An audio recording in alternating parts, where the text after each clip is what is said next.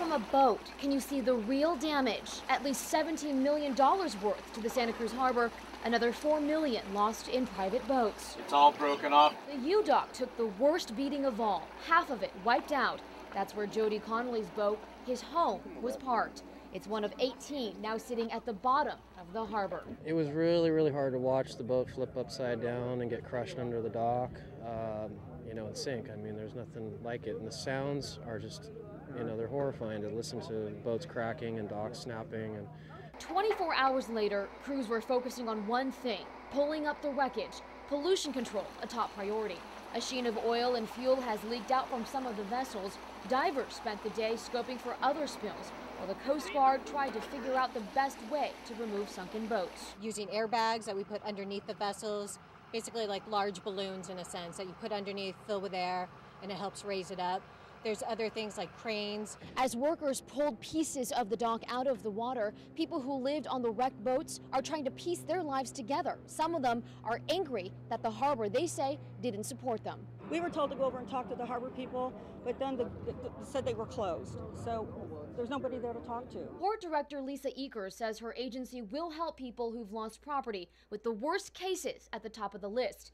In the meantime, Connolly says the best of humanity has come out in the worst of times. I've had a lot of people offer, a lot of stuff to me, so I really appreciate that. I want to thank the community for coming together for us. At the Santa Cruz Harbor, Stephanie Tron, KSPW, Action News 8. They're going up again. It's expensive, it's painful. I need to travel cross country, and I don't know if I can. And people are feeling the pinch. And it's gone up, I would say, 20 cents in 2 days. Steve Flores drives his Ford F-150 from Salinas to San Jose every week for work. Filling up costs him a pretty penny. On the average, it was 60 to 65, but over the past 2 weeks, it's gone a couple times. It's been close to $80. The average price of regular in Salinas is $3.85 a gallon. That's what we found at the John Street Valero.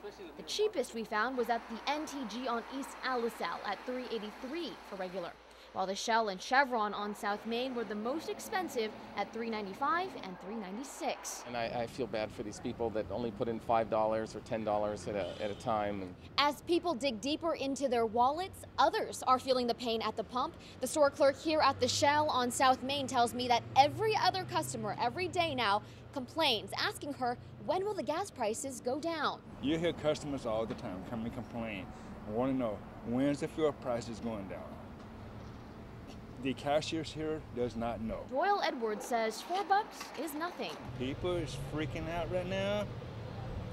They should go to England, where it's $10 a gallon.